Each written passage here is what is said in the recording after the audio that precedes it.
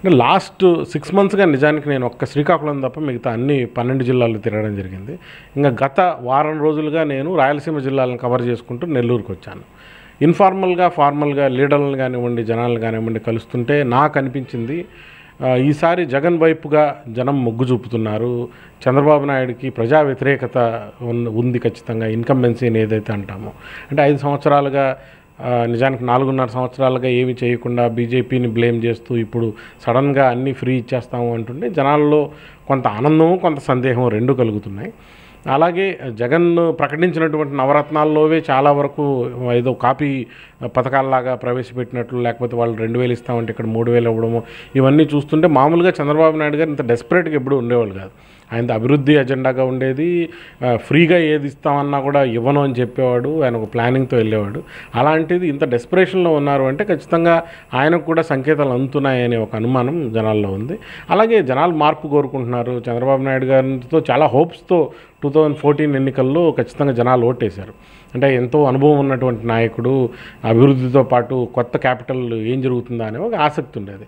కానీ దురదృష్టవశాత్తు బీజేపీ చేసిందనుకోవాలా, లేకపోతే ఈయన చేతకాంతనం అనుకోవాలా, ప్రస్తుతానికైతే ఏమి పనులు జరిగిన దాఖలాలు అయితే కనిపించడం లేదు. ఉన్నంతలో తెలుగుదేశం పార్టీ అటు దళితులకు సంబంధించి చేసిన అట్రాసిటీస్ కానివ్వండి, ఇటు అవినీతికి సంబంధించినటువంటి విషయాలు కానివ్వండి, ఇవన్నీ కూడా చాలా వరకు నెగిటివ్ ఇంపాక్ట్ని ప్రజల్లో కలిగించాయని అనిపిస్తుంది.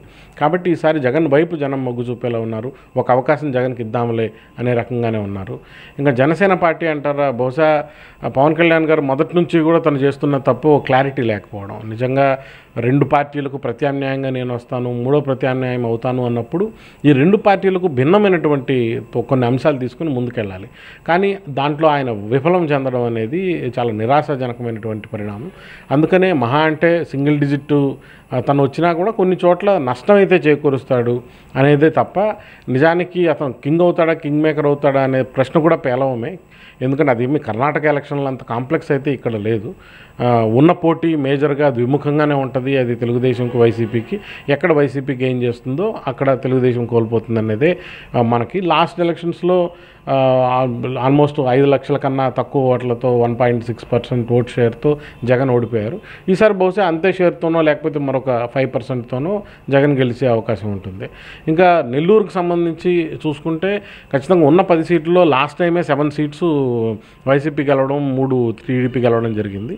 ఈసారి ఉన్నటువంటి 2 మంత్రులు ఇక్కడ నుంచి ఉన్నప్పటికీ అటు అవినీతి కానివ్వండి, ఇటు అభివృద్ధి కుంటుపడడం కానివ్వండి, వీటన్నిటి నేపథ్యంలో మళ్ళీ అంతే స్థాయిలో ఉంటాయా, లేకపోతే 1-2 సీట్ల తేడా మాత్రమే ఉంటాయా అనేది మాత్రమే మనం చెప్పుకోవచ్చు.